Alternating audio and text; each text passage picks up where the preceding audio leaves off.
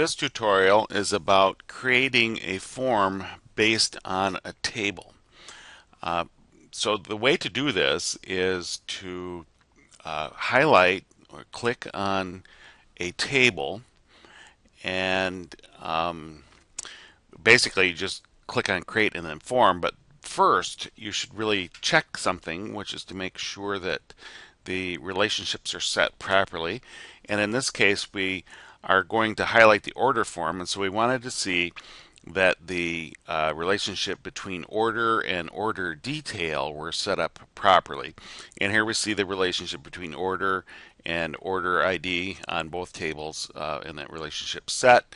And if you want to see the properties of that, you would just, of course, right click on the line, click edit relationship, and you can see that it's a one-to-many relationship and everything appears to be set up fine. So we're going to close that. Again, orders is highlighted, and we click on create, and then we click on form. And if everything went well, then we see that we have a new form here called orders, and we can save that. So we click on the header, click save, and click and as my habit, I type FRM for form here, form orders. That's fine. And then we have order ID. Now the new means in there that as we create a new one, it will always auto number. That's an auto number field, so it'll always increase by one. As you recall, we wanted a drop-down box for customer ID. So what we do to accomplish or to change this to a drop-down box is we need to do a few little things here. First is you click in there, so it's got the orange outline, and then you right click, and towards the bottom here it says change to, and you then of course move to the right and change it to a combo box. Okay, and as soon as we do that, you notice it has a drop down arrow in it, and let's see what happens.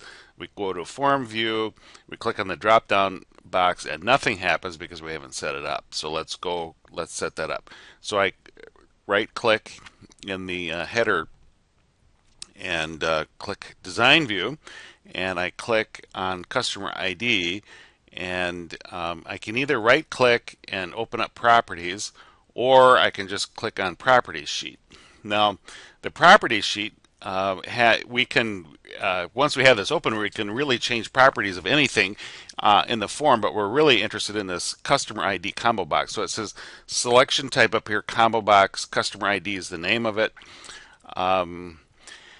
And what I need to do is set up the data in the box. Now the control source just means where am I going to store what I select in the customer ID, and the row source means where do I get what I'm going to store.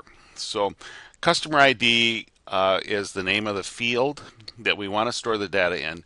The row source, the place where we're going to get the data, is our customers table. And so I click the down arrow there in the row source and click on customers, and but we're not quite done. And so I want to click the ellipsis button, and it asks me if I want to invoke the query builder, and I say yes, and it brings up my query builder here.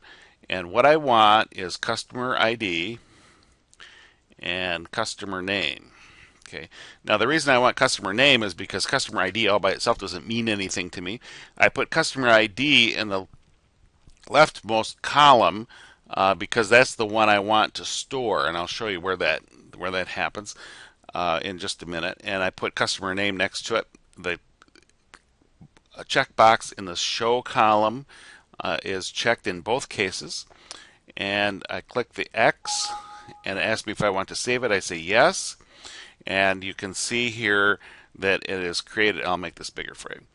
It's created a SQL statement that says select customers.customer ID, so that's the field we want, from customers.customer name from customers. So that's the query that we wanted.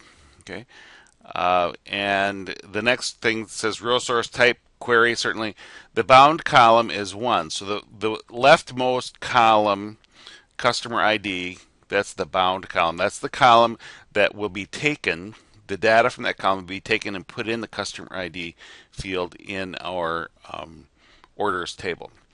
Now there's one other thing we have to do here, and if we go over to format, make this a little less white. It says, so this is again for the combo box. It says column count 1, and what that means is that all we have is one column that will show us. So if I was to go over here to the form view and click on that, you'd see that all I have is the customer IDs. And as you know, we want to see more than that. So I'm going to go back to design view. I'm going to change the column count to 2. And I'm going to go over here. I'm going to save it because I'm pretty. Go to form view to look to see what I have. And here you see that we have not only the customer ID, but we have the customer name. And when I click on one, it will put that customer ID number in that field. So that is how you create a form based on a table. Now you might say, well, how do I enter the data here? So we put the customer ID in already. You can click on the order date field and click today's date, whatever day that happens to be. If you had some notes, you could put that in. And then there is, so we have started an order, which is based on this customer and today's date. And we wanted to, they of course are going to order something. And so we have this bottom table that allows us to do that. And I don't know any title IDs off the top of my head. So what I have to do is open that table and pick one. So we have one here is PC8888 Secrets of Silicon Valley. And so I'll close that and we'll go PC8888. Go over here and type, they want 3 of those. And I go to the next line, just click on that. Of course, I don't know any of these things. PS1372. We'll call it that one. PS1372. They want 1 of those, and I click the to the next field or the right arrow, next record, and that saves it. And if you want to make sure you've saved it, you can close the form, of course.